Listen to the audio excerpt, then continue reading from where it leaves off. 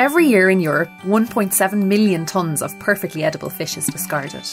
That's the equivalent of more than 232 Eiffel Towers, or almost a quarter of all the fish caught in the EU. The vast majority of fish thrown back to sea will die. So why is this happening?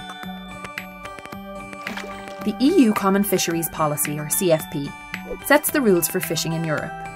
It aims to meet the needs of the fishing industry today and to protect fish stocks for tomorrow.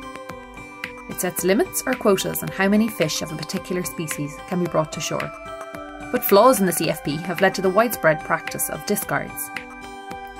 For instance, if a boat fishing for several species has reached its quota for cod, any more cod it catches must be dumped overboard. Or if the cod caught are too small, they must be thrown away. This happens when nets are not selective enough. Fishermen also discard fish that are no longer valuable because of changing food tastes. But why does this matter?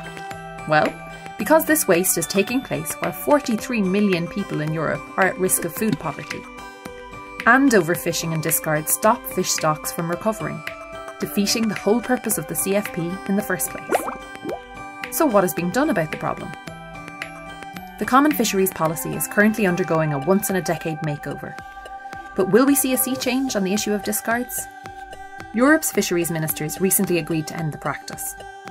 But proposed exemptions mean 355,000 tonnes of fish could still be thrown away each year. In the European Parliament, an overwhelming majority of MEPs have already voted for a total ban on discards. The Irish EU presidency must try to reach a compromise by June, or the deal could be dead in the water.